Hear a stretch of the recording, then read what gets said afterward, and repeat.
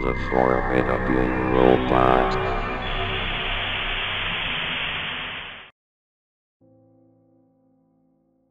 It was in December 17, 1989, when the world was introduced to the family known as the Simpsons. They are thought to reside in a town called Springfield, which probably takes place in Oregon within the United States. They can be seen several times a week on almost any channel at almost any time.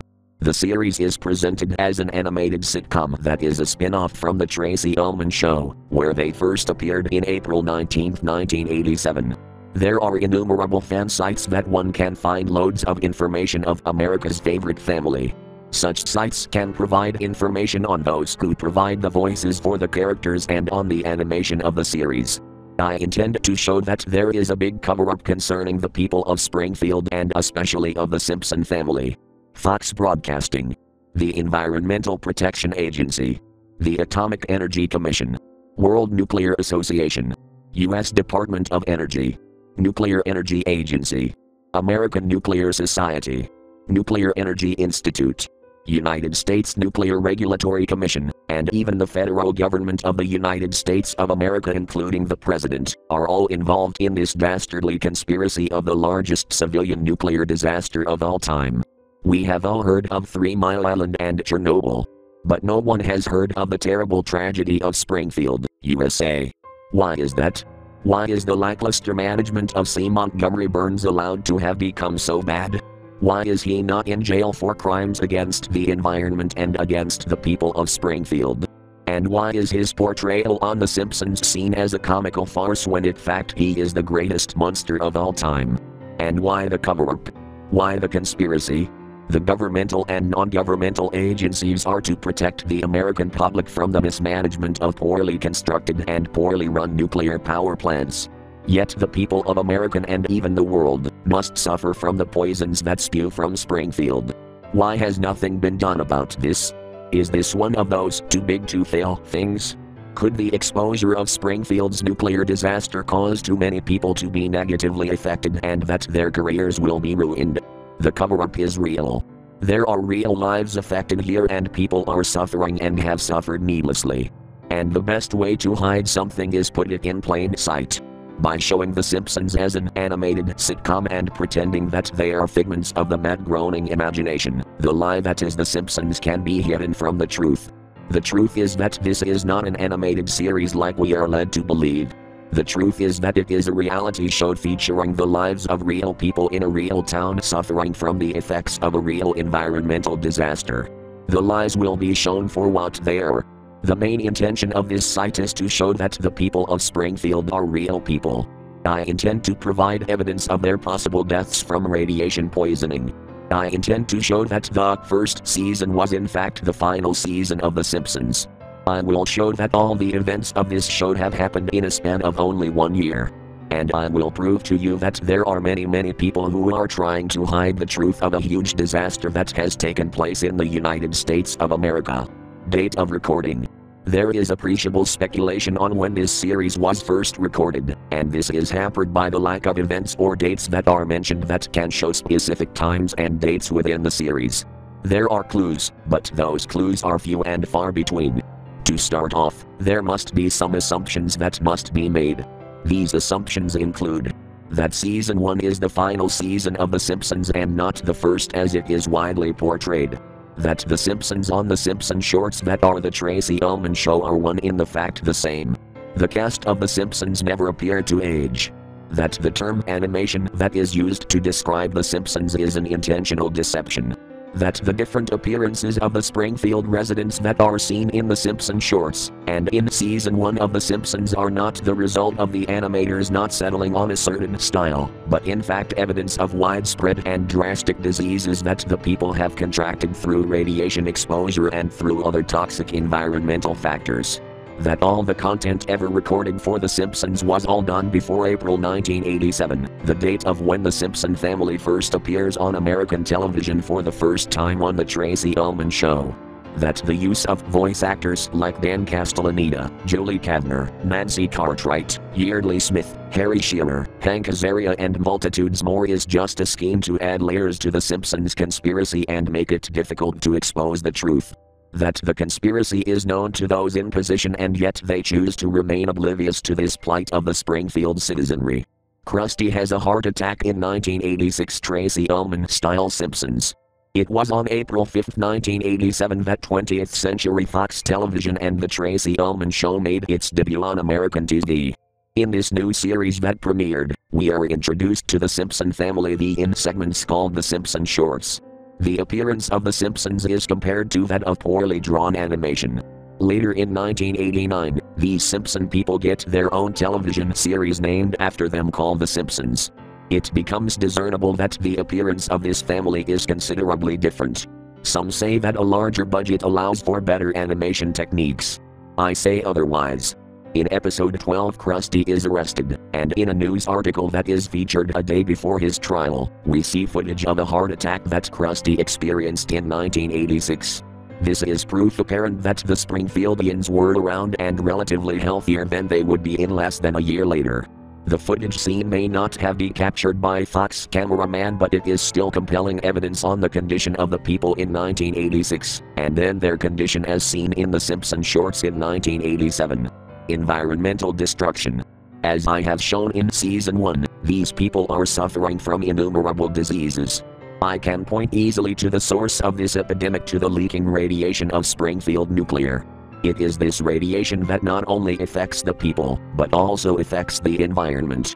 Within several episodes in the first season alone, we see uncensored images of environmental damage.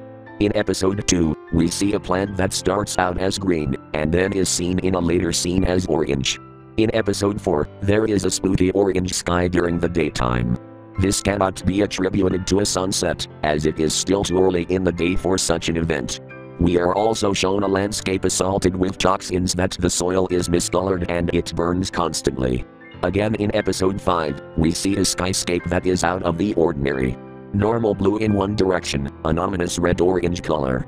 Episode 7 shows off-color leaves as the Simpsons trek through the forest. Radioactive materials released wantonly into the environment can do many strange and not so wonderful things. In order for Fox Broadcasting to explain the odd-looking people and scenery, they came up with a story that was widely and easily accepted. Fox announced that this is an animated series. Are we to believe that some guy sat at a table and drew each and every frame of The Simpsons? I think not. These people we see on The Simpsons are evidently real flesh and blood people. An animator just cannot add so much detail to the show simply with a pencil. We see signs and symptoms of diseases and the subtle nuances of pollution's effect on the people and places of Springfield. Not even the most dedicated animator with an obsessive attention to detail can come up with this much information in every single frame of The Simpsons. This points to the reality of the series The Simpsons. These are real people who happen to live in a nuclear-tainted location. To say that the suffering of their bodies is a comical farce of an animated cartoon is insulting. To say that it is just an animator's style that explains the weird sky and odd land is a travesty. Yet most of the world swallowed this hook, line and sinker. Fox had to come up with something to explain the odd situation of Springfield. This was the first lie in the vast cover-up of the people and places that are seen on The Simpsons. But why do this in the first place? If they said the truth that this is a real show with real people, then people would cause an outcry on the huge nuclear disaster that happened and is happening in Springfield and the surrounding communities. The lawsuits and criminal investigations would eat into the coffers of Fox and everyone else involved. Money is God to the greedy, and losing their God is worse than losing their lives. So it is by human nature that these evil greedy people would find themselves starting to cover up the devastation of Springfield and its residents. Widespread disease. On the Season 1 page is a list of a myriad of diseases that the residents of Springfield have. Diseases that go untreated get worse with time, and this is clearly perceptible in these afflicted citizens. It is easy to get an idea of the time sequence of The Simpsons by looking at the progression of their diseases. Since diseases always conclude with the death of the individual and their progression into a state of inferior health, we can see the timeline of the series recording in the people themselves. On the Tracy Ullman Show, The Simpsons are seen in their final days as cancer and other wasting diseases are taking their toll. In Season 1 of The Simpsons, we see throughout the season various stages of decline in each and every episode. It is conclusive that the order of the episodes on season 1 are not shown in sequence.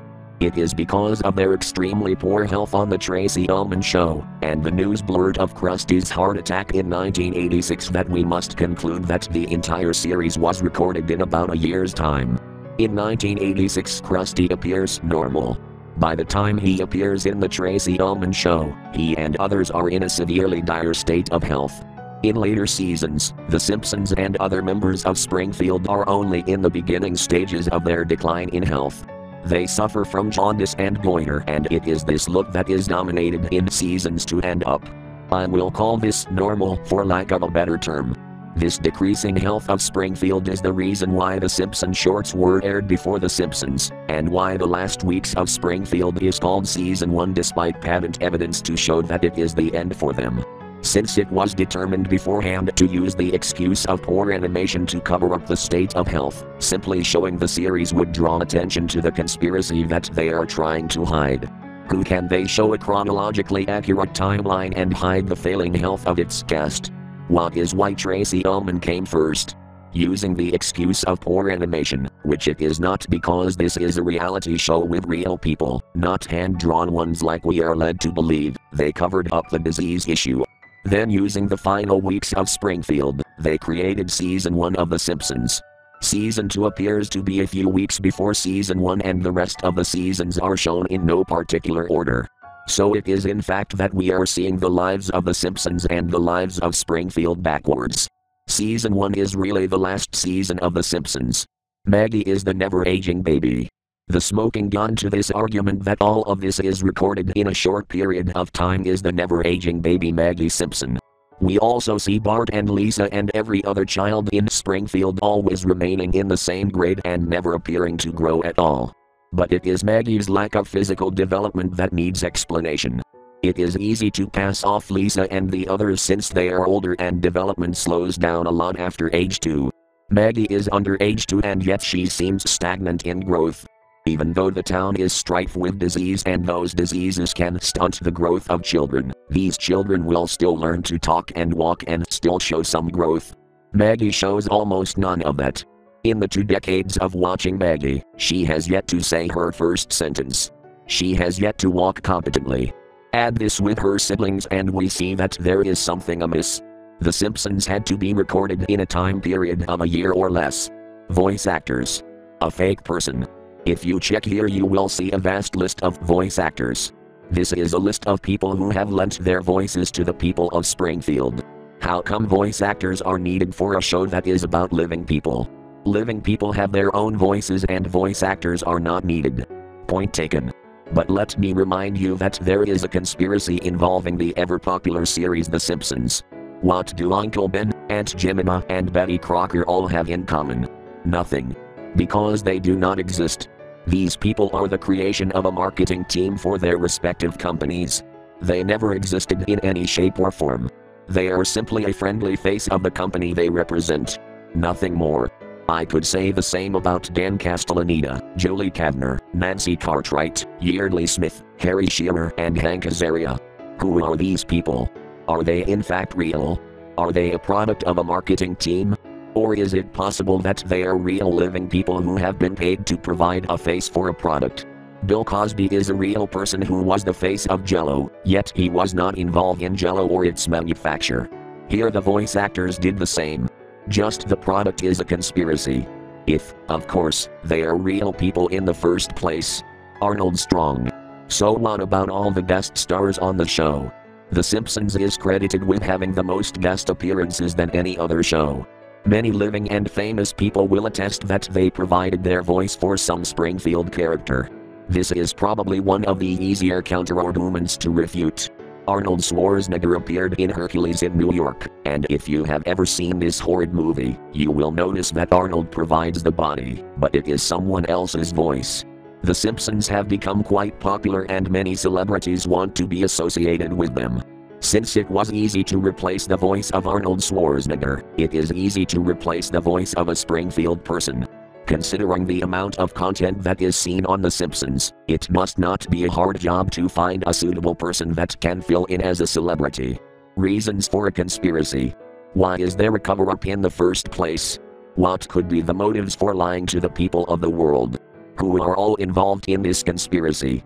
In this next section, I will attempt to explain some of the possible reasons and motives for this abominable trickery. Too big to fail. Evil Mr. Burns, the Springfield citizenry. In 2008, the phrase "too big to fail" entered America's lexicon. Big money was losing big money and they needed to be bailed out with bigger money. This was a pitiful display of corporate corruption on politics. Billions of dollars were given to billion-dollar companies so they could buy new toys. Truly a sickening development in American politics and business. This example of open corruption gives complete disregard to the American people. The greedy, deceitful, untrustworthy know that they can pull the wool over America's eyes because this has happened before. This event was the Springfield nuclear disaster cover-up that is dated to have happened sometime in the early 1980s, and this serves as their precedent. There is a huge list of organizations and agencies, most of which are governmental, that dropped the ball on regulating the nuclear plant in Springfield. So many people would be affected in a negative way if there was an investigation on the actions and inactions of Simon Memory Burns. Many would have to answer embarrassing questions on their own personal incompetence. People would be fired and lose their pensions and benefits. Some may even have to go to jail. Nobody wants that, do they? So they all came up with a grand plan to make a scheme to hide the truth. They decided to erase all history of Springfield. Lock up any evidence of any person who has ever lived or worked in Springfield. Silence anyone who didn't play along. And they came up with the brilliant plan to hide in open sight. Sure, this plan meant that tens of thousands of Springfield and surrounding residents would die, but at least the evil people at Fox, EPA, Atomic Energy Commission, World Nuclear Association, U.S. Department of Energy, Nuclear Energy Agency, American Nuclear Society, Nuclear Energy Institute, United States Nuclear Regulatory Commission, the President of the United States, and even those secret members of the world government can all sleep in their own beds and still buy all their new toys. The new god, money. Fox Television was a new enterprise in the 1980s and they were still looking to make their mark on American television. I believe that they sent investigative reporters to Springfield when they caught wind of a nuclear disaster in the making. They must have sent hundreds of camera crews within Springfield and its surrounding communities to document the ruination of the people and the environment. But these well-intentioned Fox reporters were quickly rounded up and forced to work for the conspirators. Those involved did not want their conspiracy exposed before it could even be launched. After bribing the CEOs of Fox, they silenced any reporter that would not join them. This gives perfect reason to why there is so much footage on Springfield. This also accounts to why no one has ever leaked anything to the whistleblower site WikiLeaks. No right-minded evil plotter would let anyone know the truth, especially if the truth being revealed meant losing all their prestige and luxuries. And now with Fox on the side of the conspirators, a new and vast media franchise was at their disposal. With Fox making and editing the Springfield footage, lies about the suffering of the people could be created. Radiation's effects on film and videotape could be said to be a new creative way of animation. The grotesque appearance and obvious signs of disease can once again be animators' styling. Showing Springfield as a disaster would also hide the disaster. Weekly and even daily showings of The Simpsons would brainwash the public into believing that Springfield does not exist and never has existed. When Fox came aboard, this was a great advance in the plot that the evildoers ploy. They could now plainly hide the truth in sight of the world and no one would ever find out. But they didn't figure that I, Stacy Reed of Canada, would see them for who they really are.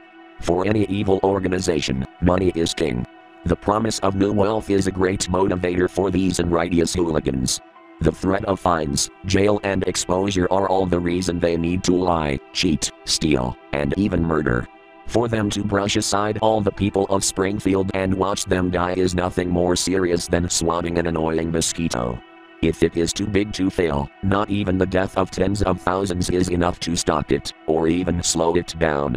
The corpses of the dead did not even act like a speed bump on the greedy pursuit of wealth and luxury. Wormhole to another reality. In episode 9 there is an odd scene that shows Marge's fantasy of cheating on Homer with some guy named Chuck. It is not possible to record someone's thoughts. So how did the corrupt Fox cameramen do this? One possibility is that a wormhole has been created. A wormhole is the ultimate fantasy of any sci-fi fan. If they exist and if they can be created on demand, then space travel can become easier than traveling to anywhere on the Earth. There are wormholes that take you to the future, others to the past, some can take you vast distances, others lead to new dimensions and even alternate universes and realities.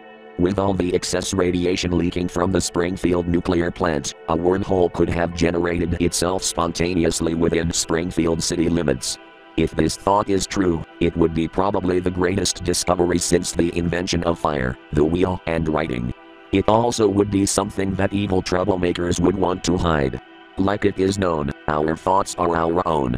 So for a Fox cameraman to be able to record a dream sequence of Marge is strictly impossible. Unless of course you have a wormhole to an alternate reality where Marge married Chuck and divorced Homer. Take a camera there and film a scene of the happy couple dancing, and splice it into the time Marge is fainted on the cafeteria floor, and now you have a dream sequence. Except this dream really is happening in some other universe. Wormholes to any place and any time would be a great way to make money. Could you imagine finding a universe where gold is as common as dirt? Bringing that back here would make the world's first trillionaires. Such a device that holds such enormous promise simply cannot be shared with any of us ordinary folks. What are we, the commoners on this planet, going to do with all the new wealth of money, information, or technology? Obviously only the greedy world government and corporations can properly handle such affairs. Thank God for these people. In case you haven't noticed, I am being sarcastic here. Mind-reading devices. Mind-reading device, mind-reading device preventer. Or maybe another reason for a conspiracy is that the conspirators do in fact own a mind-reading device. Maybe the dream sequence we saw was really a dream sequence. Such a device in the hands of greedy corporations would lead to record profits as they can start marketing the exact things we desire. There is no more guesswork in what consumers want, and that will save so much on research and trial and error. And maybe if it is possible to read minds, maybe it is not so hard to change the minds of those the conspirators want to change. Could this one fact be the reason why so many have been duped by this cover-up? Could this also be the reason why I am not affected by brainwashing? I watch very little TV, and therefore I am not exposed to the influence of the brainwashing techniques seen in commercials and even within the programs themselves. There is a real danger that as I am intently watching the episodes of The Simpsons, I may too become victim to brainwashing. I am thankful that my tinfoil hat will protect me. Parodies. Nintendo's Sprubway. One of the greatest criticisms that I face in saying that The Simpsons was all recorded between 1986 and 1987 is the apparent product placements, parodies, and even news events. How can I be so stupid in my naive belief that The Simpsons was completely and entirely recorded in the mid-1980s, when there are references to so many things that fall well after that time period? Well, I assure you, I am not stupid. Because you do not see the lie that is The Simpsons, you are the naive fool, not me. These parodies are easy to explain and easier to refute. Because the inhabitants of Springfield are dying slow and painful deaths brought by the negligence of all those responsible, does not mean they lost their creative spirit. In fact, the one good thing from Springfield is the creativity of its citizens. Just search Google and you will see that there is a lot of opinions in the idea that Hollywood is running out of ideas. How many remakes of remakes are needed really? Recasting and refilming movies that were just completed and marketing them as new. I personally have not watched a movie trailer or even kept track of what is out there or coming soon, because I simply do not care for all this Hollywood lame entertainment. I do go to movies, but only movies that someone wants me to see with them. I have not desired to see any film in close to a decade now. I have given up on Hollywood.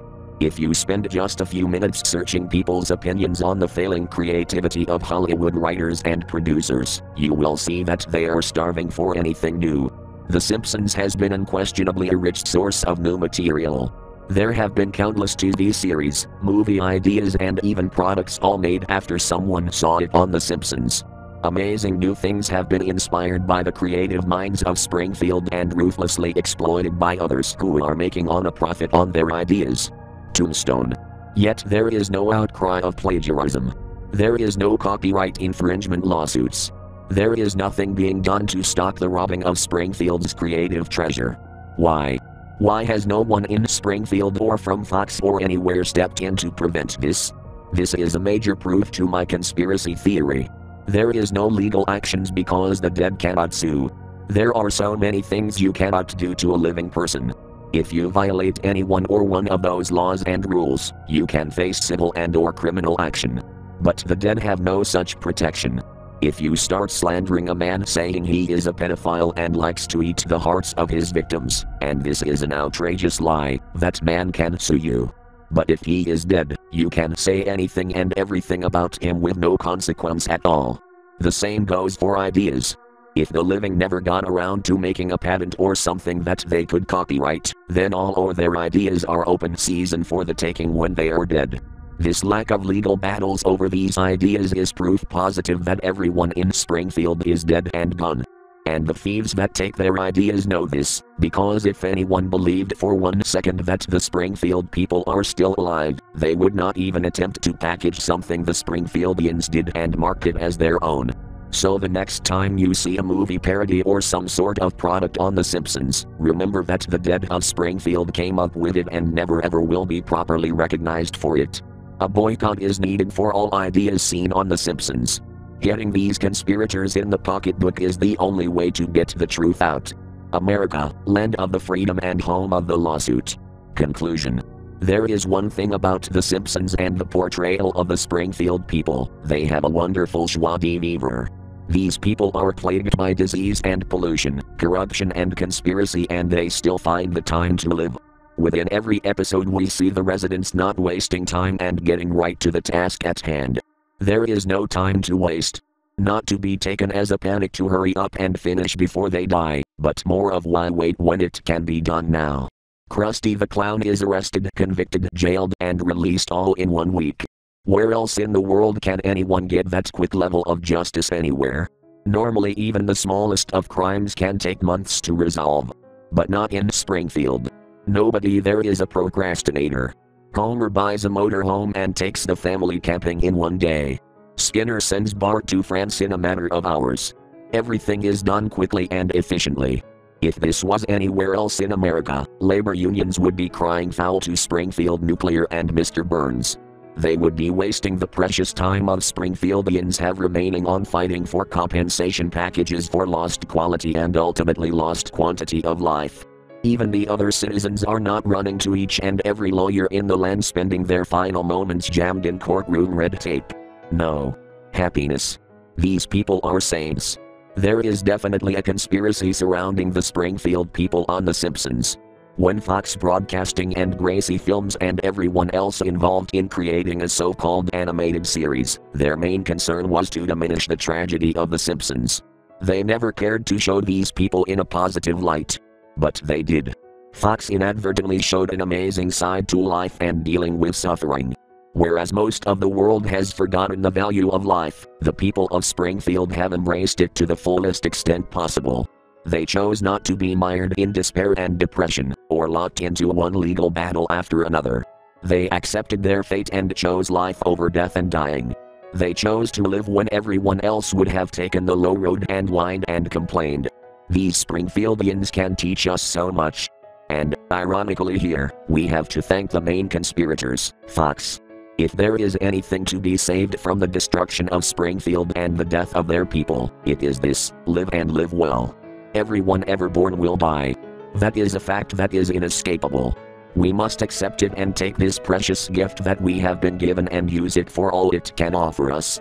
Let us not waste time on what ifs and what nots. Let our time here be a shining example to all that we can be. Moaning, groaning, pity-seeking, complaining, despair and hopelessness all have no place. Life, love, happiness, acceptance, compassion and hope should govern our lives. Thank you, Fox, and all you other evil conspirators, for this wonderful message of living.